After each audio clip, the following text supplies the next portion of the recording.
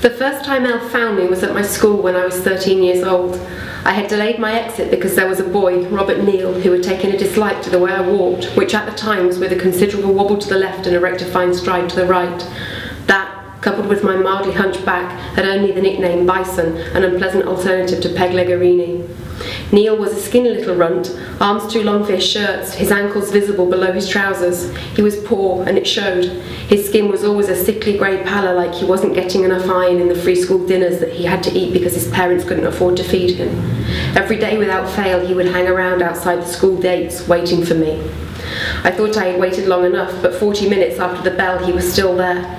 By the time I saw him there was no going back, so I put my head down, began walking faster. Came the noise, the sound of a bison, guttural and as deep as his half-broken voice would permit.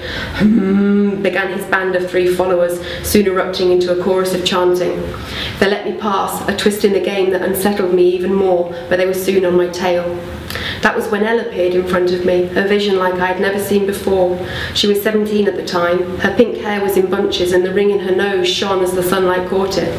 At first I thought she was a stranger, but then I noticed a small triangular scar on her forehead that jogged a subtle memory from my childhood. The memory was of our only other reunion when I was 9 years old. It was my parents who'd arranged that meeting, but they lived to regret it. Afterwards, Aunt Jemima said we had to move house so Elle wouldn't be able to find us again.